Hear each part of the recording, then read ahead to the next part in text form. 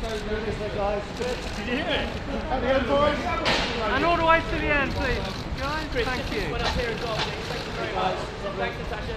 Happy? One more, one in. And straight to this one. One for this boy, straight.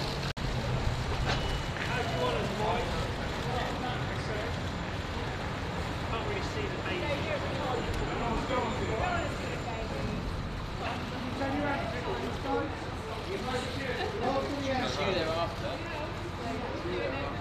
I loved it. I absolutely loved it. Did it feel natural and kind of like nothing had really changed? The show felt, you know, as exciting and pleasurable to do as it always has done. The equipment's different, so your motor programs are slightly different, so your keyboard's different. Made a couple of mistakes there, but no, I loved it. I loved it. I loved it. And the same team. Same team, same production team, Yeah. same on-air team. Lovely guests this morning. Interviewed them all before. They've all got great product out.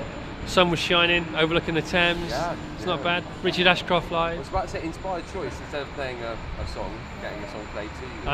I know. Well, he's the real deal. And you know, the thing about Richard is, you know, there's so little of him physically, but there's so much of him, you know, spiritually. There's so much life in that man. And to have him come on and endorse the show, that was a really big deal. Absolutely. Do you feel like you've left the old breakfast slot in safe hands? Yeah, no, I think, you know, as I said before to someone, you know, if you're any good at anything, there's always room for you. And, you know, there's a lot of good people in this business. It's good, and it's a business that's been around for longer than most others. Yeah. And it's thriving more than it ever has. Great. Well, thank All you right, very much. cheers. Best. So yeah, it's great. It just felt like a normal Chris Evans breakfast show.